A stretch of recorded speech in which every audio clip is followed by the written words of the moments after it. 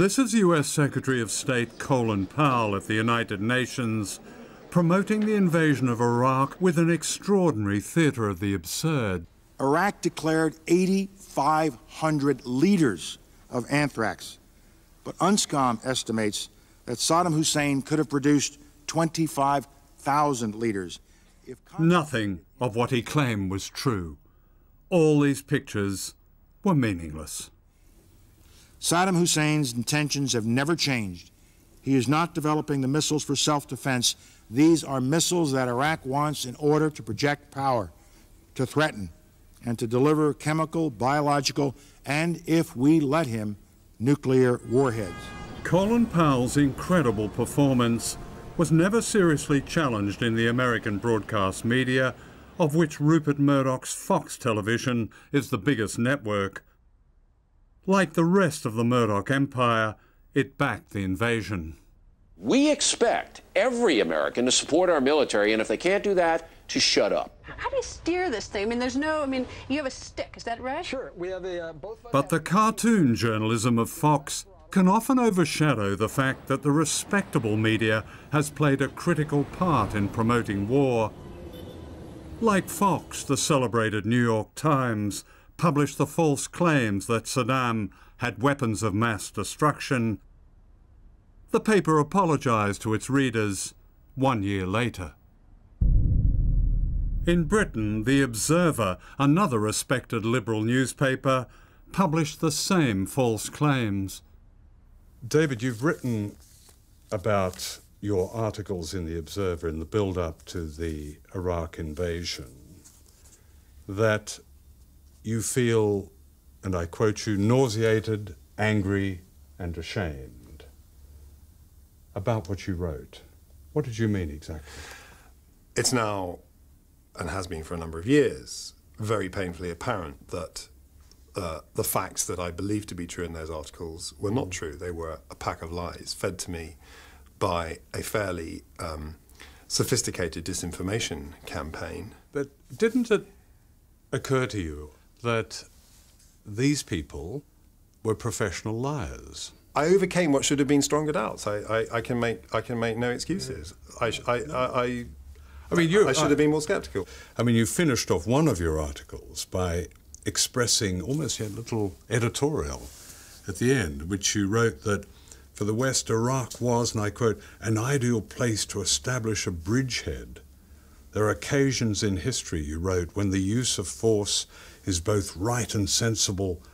This is one of them. I mean, in essence, you were advocating an attack on a defenseless country. That's quite something, isn't it?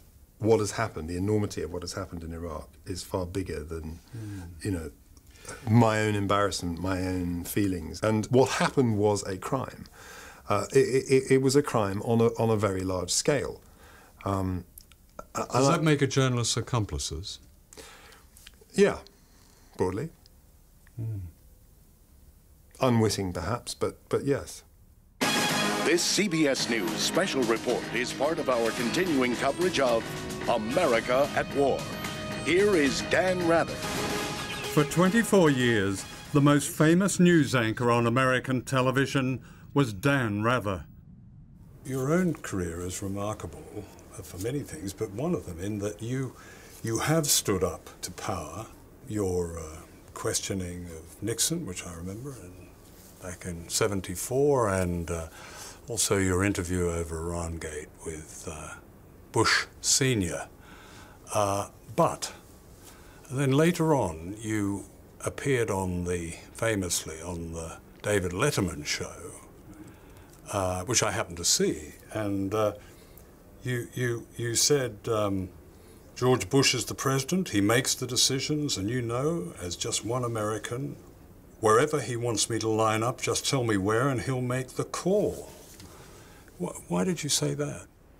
This was in the almost immediate wake of 9/11. And that's the way I genuinely felt. I was responding as an American citizen in a personal way. And I have said that whether those of us in journalism want to admit it or not, then at least in some small way, fear is present in every newsroom in the country a fear of losing your job, a fear of the institution, the company you work for going out of business, the fear of being stuck with some label, unpatriotic or otherwise, that you will have with you to your grave and beyond, the fear that there's so much at stake for the country that by doing what you deeply feel is your job will somehow be embarrassed. All of these things go into the mix. But it's very important for me to say, because I firmly believe that I'm not the vice president in charge of excuses, that we shouldn't have excuses. What we should do is take a really good look at that period and learn from it and, you know, suck up our courage. Charles Hanley, who won the Pulitzer Prize for reporting, was in Iraq in January of 2003. He went to every site that had been named by George Bush, Cheney, Rice, Colin Powell, and he found that in every case they were still sealed since 1991 when they had been sealed by UN inspectors. He filed a report on January 18th. It went to every major newsroom in the United States because it's the AP, which goes to every major newsroom in the United States. Got no pickup. It No one didn't fit the published script. It didn't fit the script. It got virtually no pickup. It didn't fit the script. We were going to war no matter what.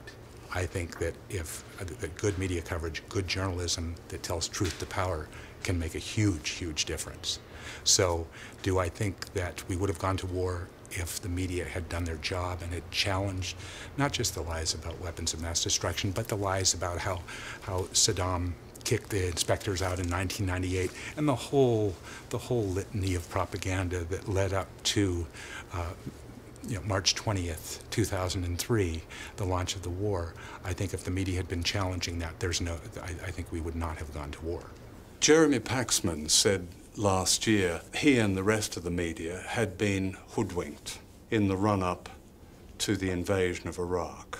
Is that something that you would agree with?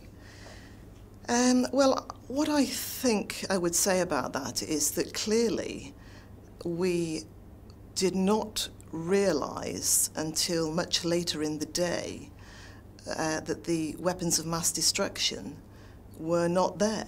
And of course there was the so-called dodgy dossier as well. So there is quite a body of evidence to build up to suggest that the media certainly were taken in by the claims that were coming from government at that point, yes. Why didn't the media get it? Why didn't the BBC get it?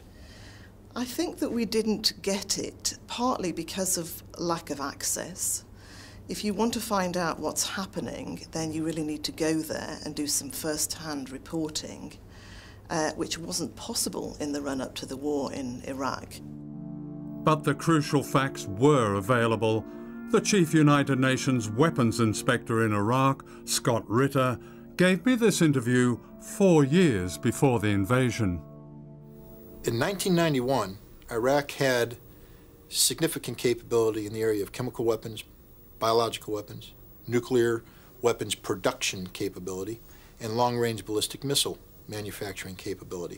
By 1998, the chemical weapons infrastructure had been completely dismantled or destroyed by UNSCOM or by Iraq in compliance with UNSCOM's mandate. The biological weapons program had been declared in its totality late in the game, but it was gone. All the major facilities eliminated. The nuclear weapons program, again, completely eliminated. The long-range ballistic missile program, completely eliminated. All that was left was the research and development and manufacturing capability for missiles with a range less than 150 kilometers, a permitted activity. Everything that we set out to destroy in 1991, the physical infrastructure had been eliminated. So if I had to quantify Iraq's threat in terms of weapons of mass destruction, the real threat is zero, none. The former Chief Weapons Inspector, Scott Ritter, was saying as early as 1998 that Saddam Hussein was completely disarmed. Scott Ritter, I think, appeared in 2003 twice, and once at 3 in the morning on BBC 24 News. He was a vital expert witness, and there were others. Well, I don't know why Scott Ritter didn't appear more, but he clearly did appear at times. That's the question for the BBC. Why weren't those who were Why weren't those witnesses voices heard? Yes. Well, because there were also other voices that we were putting on the air, Unscombe, Mohammed Al-Baradei, Hans Blix. So we were actually listening to those voices. But yeah, I think you've got a good point. You know, why didn't we? It's a question that we asked ourselves afterwards. Why was it that we didn't discover this first, didn't discover the state of Saddam Hussein's weapons of mass destruction? I think what critics of that would say is that the broadcasters, notably the BBC, echoed or amplified the lies told in the run-up to the invasion, rather than investigating itself. What the BBC, though, have a duty to do is to report what governments and their representatives are saying, which we, of course, did. We were just reporting, quite legitimately, the claims that people at the time were making. They weren't legitimate claims, though. They were in the mouths of legitimate leaders, though, and therefore we had a duty to report that. But those leaders, both of them you mentioned, Blair and Bush, have long been discredited. I mean, isn't it the BBC's role, as well as reporting what politicians say, to hold power to account? Of course it is. It's the BBC's duty to scrutinise what it is that people say. We're not there to accuse them of lying, though, because that's a judgment. No, that's not being suggested, that you make a judgment. The point is that it appears now that those important journalistic challenges were never made. It's not up to me to make a judgment. We're there to report what their claims are and hold them up to scrutiny and investigate. In August 2002, ITV reported a warning by Vice President Cheney that Iraq would soon have a nuclear weapon. And that was nonsense. But it was presented uncritically as news. Wouldn't you say that that contributed to the invasion that happened the following March? Well, it might have done, but with respect, not our fault.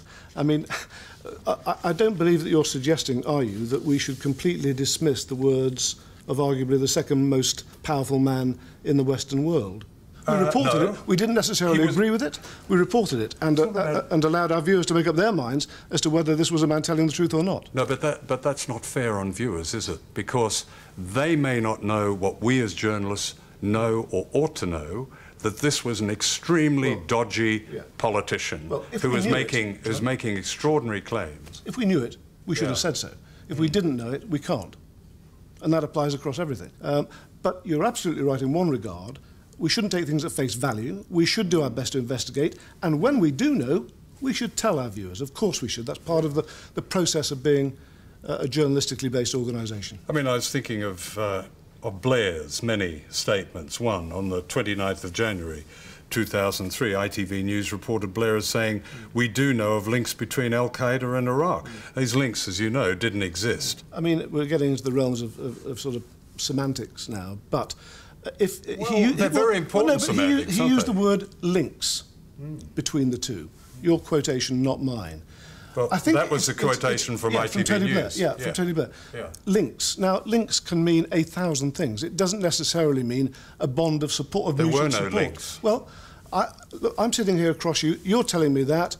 I would say to you, well, show me that there were no links. Show me that they'd never... Show me that they'd never... Even those claiming links said there were no links. Been any communications of any kind between those two organisations. Come on. It's impossible to do that. And he chose his words carefully. And of course... Well, they're not careful. We do know of links between Al-Qaeda and Iraq. Yeah, but the word links could mean 1,000 things, is the point I'm saying here. And you're not suggesting, I'm sure, that we shouldn't have reported what the Prime Minister was saying. You were talking about semantics a little while ago. Well, I find it virtually impossible to believe that Britain could have got away with the invasion of Iraq if the media had been doing its job. When Blair was standing up and saying our policy in the region was to bolster the forces of democracy, I mean, really, the proper reaction to that would have been to burst out laughing. There's simply no history of that at all. Britain has been on the side of authoritarian repressive regimes. They are our allies. The Omanis, the Saudis, the Egyptians, they are our allies, not the more democratic, more liberal forces in the region. And I think that if journalists had even had a slight interest in looking at the history and in looking at what the government was actually saying at the time or what the evidence was at the time, they would have reported things in such a manner that the government just would not have been able to have got away with what they did.